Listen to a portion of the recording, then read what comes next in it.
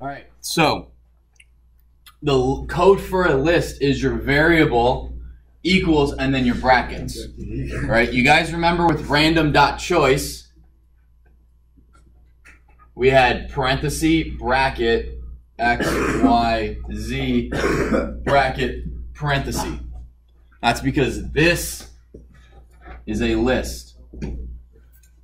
Random.choice will only work with the variables that are, or the elements that are inside of a list, which is why if you forgot the parentheses or any combination, or you switched the parentheses and the brackets, it didn't work. You would get different errors. Why do you have parentheses and brackets? Well, with every function, with print, we have parentheses. With the function that you create, fun1, you have brackets. Right, so after every function you have, after every function you have parentheses, and random.choice, you need the only object it can use is a list. So you have to have the parenthesis because it's a function, and then you have to have the bracket because it's a list.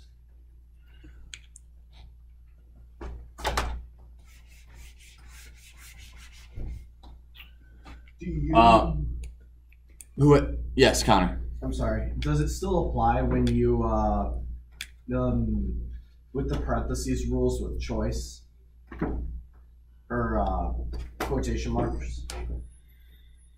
Like, can it choose from strings that you input if you put them in quotation marks? Yes, because in lists you can have. You see how I have a number, a variable, a string, and then another variable. Yeah. With a list, you can have any mix, mash, hodgepodge of objects that you want. So you can mix variables, strings, and numbers inside of a list. Yeah, perfect. It's not recommended, but you can do that. Well, does it like cause problems with the code, or no? It's just you tend to want to keep things organized, so you want to have.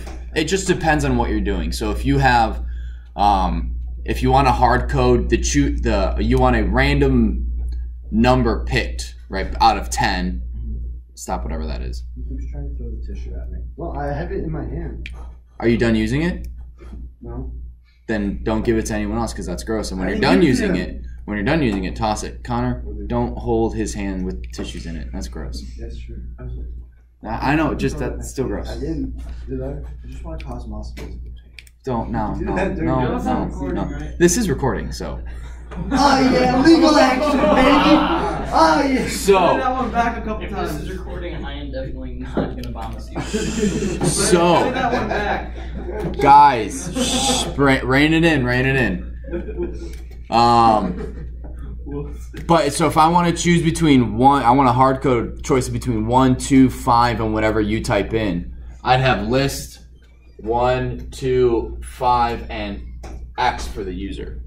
So you can mix it up. It's just you want everything in here to be related somehow, or to be used for the same thing type thing. Make sense? And it'll make more sense when we actually are using lists and going through them. This is just introducing the concept and all that. Yes? Could you do it where it's like a range, but you exclude a value? So if I said 1 through 10, but not 5? Or would you just have to do 1, 2, 3, 4, or 6, 7, 8, 9, 10? There's multiple ways you could do that. You could create a list of 1, 2, 3, 4. Another list 2 of 6, 7, 8, 9. And then list 3 is list 1 plus list 2. And then list 3 is 1, 2, 3, 4, 6, 7, 8, 9. Oh, that's clever. So you can do that. You could do a for loop. So for x in range 0 through 9, 0 through 10. If x is 5, don't add it to the list, but add everything else to the list. So there's multiple ways. As for creating, you could do list 1 equals list range 10. And this right here, range 10, is 0, 1, 2, 3, 4, 5, 6, 7, 8, 9, right? And then this is a command. When you type list, it turns purple, so you can't actually name a variable. You have to have list 1 or list 2 or whatever. This is a command that will make this range of numbers into a list, and we're going to go through that soon. Masa. So you can like have like list and then like list again, like reprint it, like a function. See like how like you have a function, like fun one, Yeah. and then like the 2 Parentheses. commas. And then like you can like print it, and then whenever you want to use it again, you can print it again. So you do the same thing with like one list, like you can like reprint it. I think so. I think I'm following you. I believe so. But when we get through the actual coding part where we're doing this on the computer, try that and let me know, and maybe I can answer. Maybe I can more 100% answer it. But I think you can if I'm following what you're putting down. So multiple types of information can be stored. Lists start at 0. Right, and this is where we're going to start indexing. Indexing means the position inside of a list. So this position of this 1 is position 0, because computers like starting at 0. We don't, they don't. I almost said we don't like starting at 1 as if I'm like one with the computers, but What if we are computers? this is now 1. Mark Zuckerberg reveals the secret identity. Right? So this is position 0, position 1, position 2, position 3.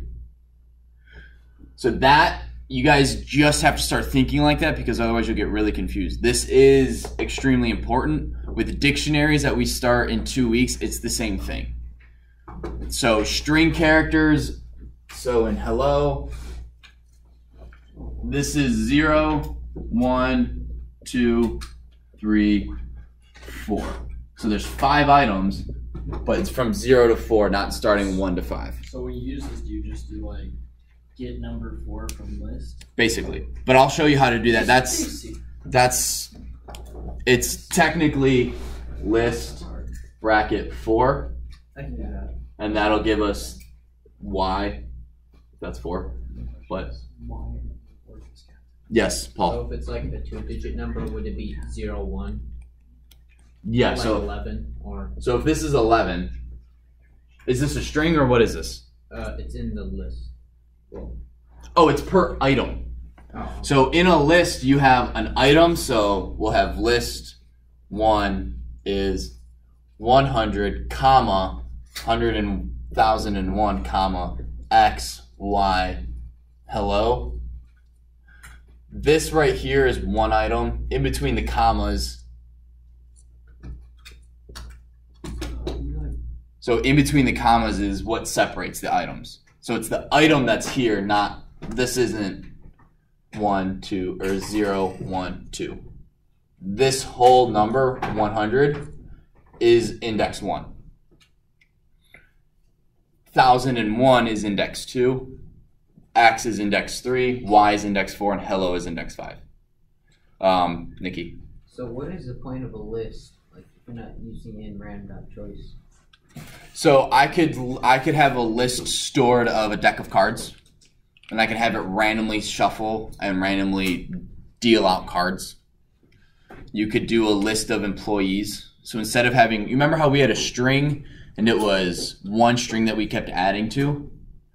That's really hard to differentiate when I'm like, well, who is the 6th person in the list? Right? You have 10 names. Who is the 6th person you've added?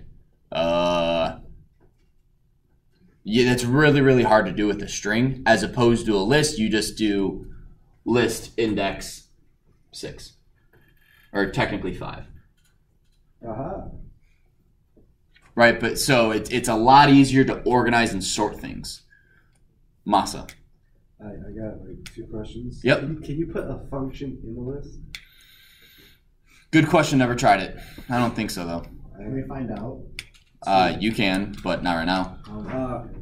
Yeah. Do most people use Python rather than C++ or Java? Depends on what you're doing. So my uncle works for IBM, and I don't know if I've told you guys this yet. But he works he helped the NYPD with so he has people that answer to him, and his team was in charge of the NYPD Real-Time Crime Center in which they use Python for some of their database stuff. He didn't tell me exactly what because I don't think he knows, but Python's used pretty widespread. It just really depends on what you want to do. Do you think that you could infiltrate their system? Not at all. Nope. Not even close. Yes. So is C++ mainly like Arduino and other programs like that? You know, I'm not 100% sure what Arduino uses. C++. Is it C++? It's okay. I've never actually looked into that. So I have a Raspberry Pi that runs Python, which is the Raspberry Pi is super cool. You can run the Arduino through the Raspberry Pi and then code. What do you do with the Raspberry Pi? Oh, what do I do with it? So far, not much. Right, I downloaded code to make a smart mirror, and I just have. So the code part of it is done. I would just have to build the smart mirror part. Mirror? It's a mirror that when you wake up, it shows you your weather, Oh, I see that. news, and hello. Right? What? Like you're building one of those? Yeah. You're building one of those? I've kind of stopped because I got really busy, but yeah, kind of. We should have a winter class. Yeah, you should teach us this class. I'll take it. I won't be here for winter. I'm in I'll take Haiti. it. Where are you gonna be? Haiti. I was going to be on the Haiti trip, but then Swider told me I couldn't go on the Haiti trip. Bummer. All right, let's get back to this. Do you have a question, Josh? You need to be here for wrestling. Say you have 2 items Last left. is like Gentlemen, one of your classmates has a question. Second item in the list. You have to go through it with a loop, and I'll show you that in a minute. Okay. Lists start at 0. Oh. So what can a list do? So lists, there's a command list that will take certain types of objects and make them into a list. The most common one is a range of numbers. So instead of going, so you do range of 100 list, and it creates a list from 0 to 99, as opposed to going 0, 1, 2, 3, all the way up, or doing a for loop. You can just, in one line of code, create a list from 0 to 99. And again, I'm going to go through all of this in the coding part.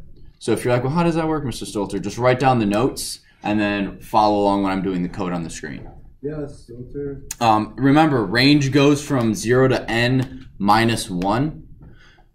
But you can use, you guys are familiar with range, right? How to do random numbers, or Yes, Stolter. for x in range from Random.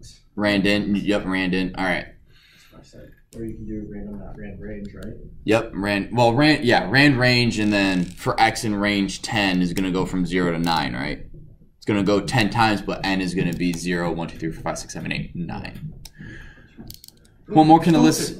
Yes. It works. What? You could put a function in the list. Cool. I've never tried that, so. So, one thing you can do, let's say you don't know how big of a list you want. Right? You have to ask the user how many people are in your organization, or how many objects do you want on a list. You can use a repetition operator to create a number, to create a list of X number items. I know that doesn't make sense, but let's say repetition numbers, I have a list that's just the number 0. It's a 1 item list, and I want 5 objects in that list. I can just do times 5, and then you can see my list is the 0 that's been repeated 5 times. So if you type in, Johnny, how many people do you have in your organization that you're going to hire? 3. I would do 0 times 3, and it creates a list of 3 things. And then it's another way to create and manipulate a list. Yes, Stolter. Now this is a big one. A for loop to go through a list. Right? I don't know why my numbers don't match up there. But you can go for n in a list, print n, and it prints each individual item in the list. So I could do for n in list here, print n, it would print 1, 2, 5, x, and y. And so how would that be useful? Like what would you... So I would start with this, I'd start with a blank list or however many numbers, and I go, Storm, what are the names of your employees? And you go, Jimmy, enter. John, enter. James, enter. Right? You're 3 people. And then you then go through that list and you go, okay, for John, what is John's title? You type it in, and you'd have a second list. So then you can match up. I have John, Jim, and James. Then they're a programmer, designer, and artist. And now you can match up their jobs and stuff like that. And I think, all right, list indexing, we did kind of go over this. My list has 10, 20, 30, and 40. It's a list of 4 numbers. My list 0 is going to be the value 10 because that's the first object in the list. Does that make sense, Ty? My list 3 is going to give me 40. So what would my list 2 give me, Josh? 20. So if I have 0, 1, 2, Okay. So, it'd be 30. yeah. Okay. Negative numbers, now this I don't use too often, but you can start from the end of a list. So my list -1 would be equal to 40. Eli, what would my list -4 be? Yeah. So you would use that if you have like a really long list and you want to call out the number on the end. Yeah. Or you don't know exactly how long your list is going to be or how long it is because it's dependent on the user. You would code -1, and it would print the very last object. List length.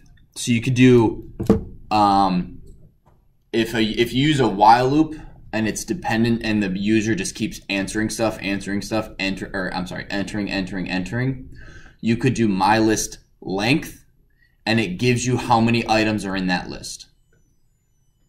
Does that make sense? Yes. So length is how many objects are in that list. And like I said, we're going to go through this. We may wait until go through all of these tomorrow because we only have 10 minutes left. And I want you guys to, I want to make sure we get through how far the notes go through. Yes, that's it. Repetition, indexing. Oh, no. Okay, we're actually going to stop there. And then go into Python. Yeah, I'm going to pull up the code. Yeah. Quiet.